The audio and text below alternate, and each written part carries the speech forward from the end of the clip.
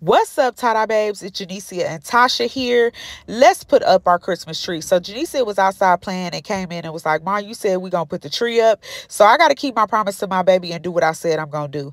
Now don't worry about her shoes being on the wrong feet or me wearing a moo because baby, we are in the house and we are comfortable as you should be in your own home, comfortable and happy.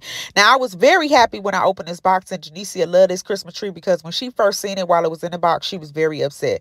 She wants a green Christmas tree. Now, like I told her, we could still put up the green Christmas tree, but I think she was so happy once she seen this one that she didn't care no more about the green one. Now, we done green for the past 2 years, and I just decided, you know what? I love me a good white Christmas tree. It puts me in the Christmas spirit a little bit more or whatever. And plus, this tree was only $49. It was unlit and it was 6.5 feet.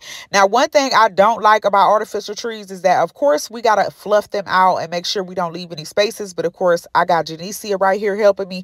But after a while, y'all, she started frolicking and running in and out the house playing and stuff. I told her, you know what? Go ahead, girl. You ain't worried about this Christmas tree.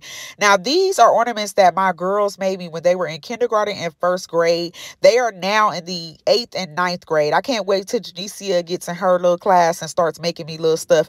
These are the lights that I bought, 100 pack of clear mini lights. Now, one of my supporters came up with a good idea, or they mentioned a good idea to me, which was I probably should have got the lights that don't have the green cord. Get the ones that have the white cord. So I will keep that in mind next year, Christine. Thank you so much. Okay.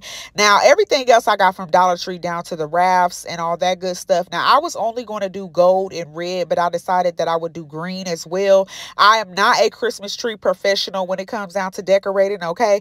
I just want this all to look right for the kids. Janicia put that good star on there. I have had that star for at least 2 to 3 years, y'all. Okay. And I got it from Dollar Tree.